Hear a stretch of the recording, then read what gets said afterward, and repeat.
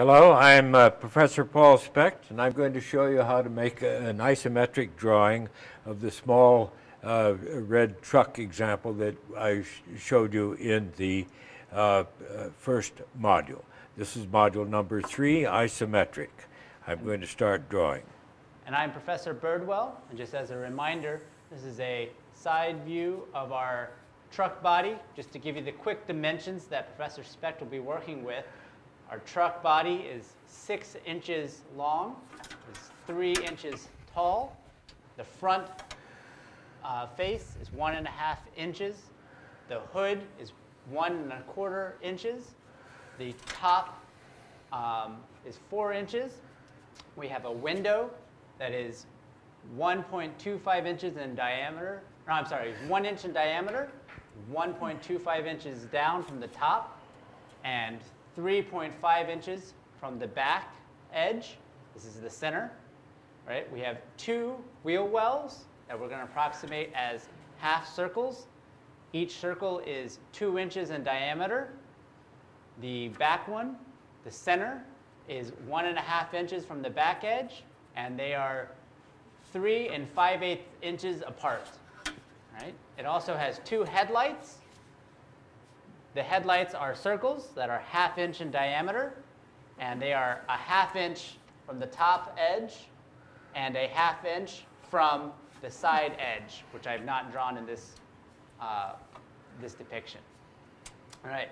The first thing that Professor Specht has been doing here from the side for every isometric drawing that you want to do is draw a horizontal line, which is on the bottom of his sketch. Right? You then want to plan out in your paper space where your sketch is going to go, right? Knowing that we're doing a truck body drawing here, right? You then need to draw a vertical line off center, right? Then you need 2 30-degree angled lines. This will be your X and your Y axes, right? He's also using a 30-60 triangle. If you don't happen to have one, you can approximate 2 30-degree lines, but they need to be approximately 30 degrees. He's also got a T-square, which he's using because all of your lines need to be parallel to one another, right, for those that are parallel. And you also need to have vertical lines. They all need to be straight. Right? So do get yourself either a straight edge or a T-square of some sort and a nice pencil. Right? So he's drawn a footprint down at the bottom. You can see his X, Y, and Z axes are labeled. Right? He's then drawn a construction box using the vertical edges at each corner of the footprint. He's raised those up. He's drawn the front plane. That is the XZ plane. Right? Within there, right now, he's marked off the dimensions for that front plane, which houses the 2 headlight spaces. And that line is just drawn, marks the top edge of the front of the hood. All right? He's now marking off the dimensions to draw the side edges of the hood. Right? Now, it's important here to mark off, to mention that you are measuring and dimensioning everything. You should not guess where your features go. It's not an approximation here. You are measuring and putting down your features to scale all of your placements. Right? Now, Professor Specht is doing a 1-to-1 drawing here, meaning that a 1-inch measurement is a 1-inch feature on his sketch. And his sketch, when it's done, will be the exact same size of his actual object. But we could work in any units that we want. We could make this a 2-to-1 drawing, meaning that it's a twice as large of the object that we've got. Or we could say that we're working in units, where every unit is the same size on each axis, but a unit could be an inch, like we're doing here, or a unit could be a centimeter, or it could be a meter, or it could be a mile. Right? So you choose the scale that you want to work in, but it's important to note that for an isometric drawing, all units will be the same on each axis, and you have to keep the same scale throughout your sketch. So Professor Specht is marked off and is making all of his final lines nice and bold, and his edges here, he's blocked off the edges for the windshield, the hood, and the front plane of the truck body. If you need to erase any of the witness lines, you can do so with a nice eraser. Try not to use the little red eraser on the back of your pencil. It does not usually do a great job. Okay. Next, we're going to be marking off the dimensional placements for the driver's side window. Right? Remember that window is 1 inch in diameter, and it's 1.25 inches from the top edge and 3.5 inches from the back edge of the truck. Right?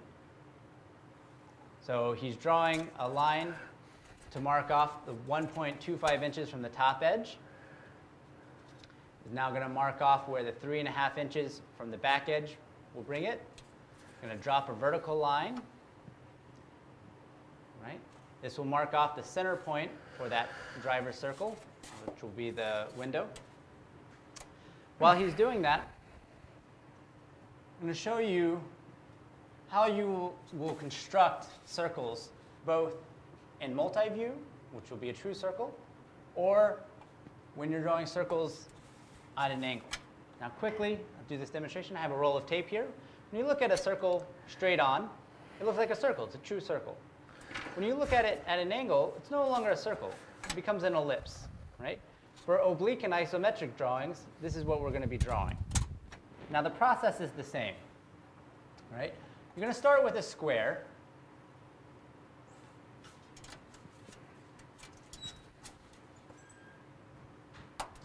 Right? Your circle is going to touch at 4 points of this square. The midpoints, which will be the tangents of the circle. Right? And then you're going to have 2 diagonals for this square. And I'm drawing the true circle here, which will be straight on. But the process is the same, which Professor Specht is doing at the same time for the isometric. Right? The circle will also touch 4 points, which is approximately 75 to 80% on these diagonals. Right? Now your circle, you can start to sketch in here. We know it's going to touch the tangents, the midpoints. And remember I said the ones on the diagonals are going to be an approximation. Right? And this is the process for sketching out your circle. Now you see Professor Specht is doing this for the driver's side window, the driver's window. And I'm doing this for a true circle, which is straight on. The process is the same. Right? Now, for a feature that has depth, you'll have an inside face and an outside face, an inside plane and an outside plane. Drawing the outside plane is the first step.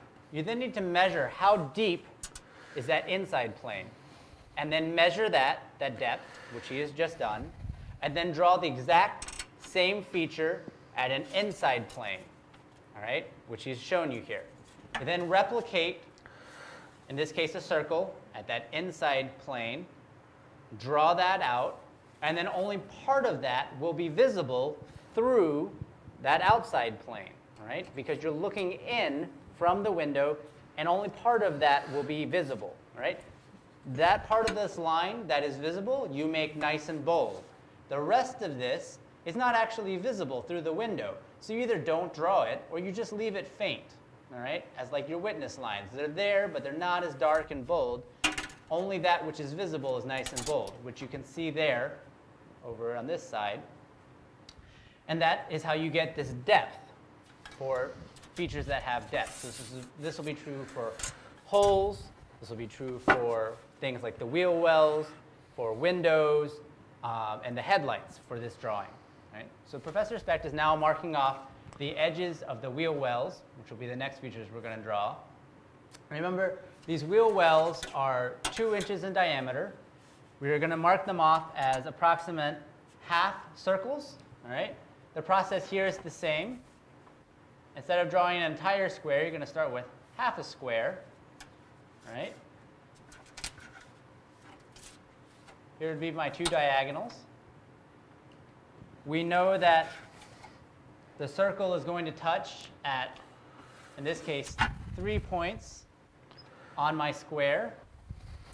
and 2 points on my diagonals because I'm only drawing a half a circle, right? And then I'm going to sketch in approximate circle here, like so. And again, I'm drawing this as if I were looking straight on orthogonally. Professor Specht is drawing this on the isometric face, right? So this is at an angle. Remember again, this would be looking straight on versus at an angle. This becomes an ellipse. So he's now just finished that outside plane of the wheel well, right?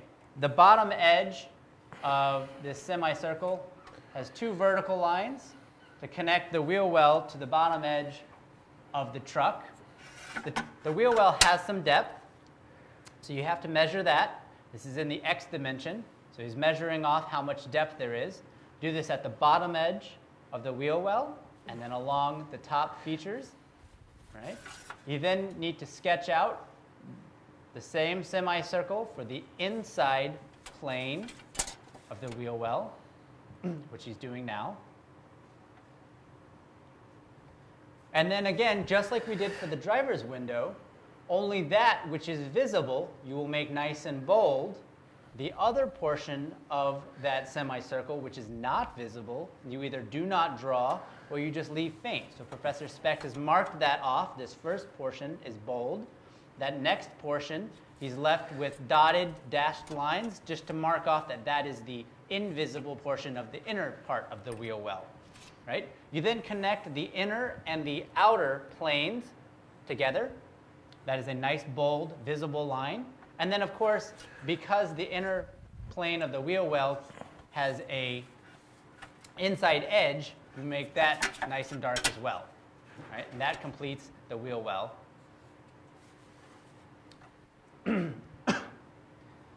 He's also marking off there is an axle, axle hub that he's marked off here. And again, there's a small circle there for the axle hub. All right. The last portion he's going to draw here, we're going to mark off one headlight hole. Remember, the headlight hole is a ½ inch circle. It is a ½ inch down from the top edge of the hood, and is also a ½ inch in from that front edge. So he's marking a vertical line, a ½ inch in the x dimension. He's also marking a line parallel to the x dimension, the x-axis. That's a ½ inch down.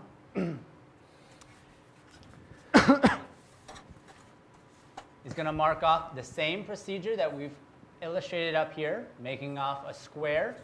There's a ½ inch in diameter for that circle. He's going to sketch that out. I'm going to go through, draw the diagonals, just like we've drawn for the driver's side window and for the wheel well. Now, I should mention here, we're showing you the front wheel well. We expect you to follow the same procedure to make the rear wheel well. This procedure is the exact same. We're just going to draw it in the back. Likewise, we're also going to show you how to make one headlight, but we're not going to do the second one. We'll leave the second headlight for you to finish for your homework assignment along for this video module.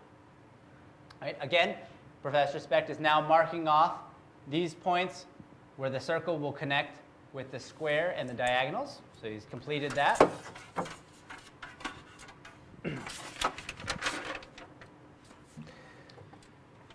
So this now marks off the truck body, and we're showing you here what the final truck sketch will look like when you finish off both wheel wells, the driver's window, and both headlights. Professor Specht is adding in some depth to the driver's side window. So this is what your completed sketch should look like. And if you'll notice when we hold up the 1-to-1 scale truck body, you'll notice that they are the same size, and this looks the same. Now, if you had chosen a different scale at the beginning, your sketch would be slightly different. This concludes the third module on isometric drawings. Please follow along, and we thank you for watching this video. Thanks very much.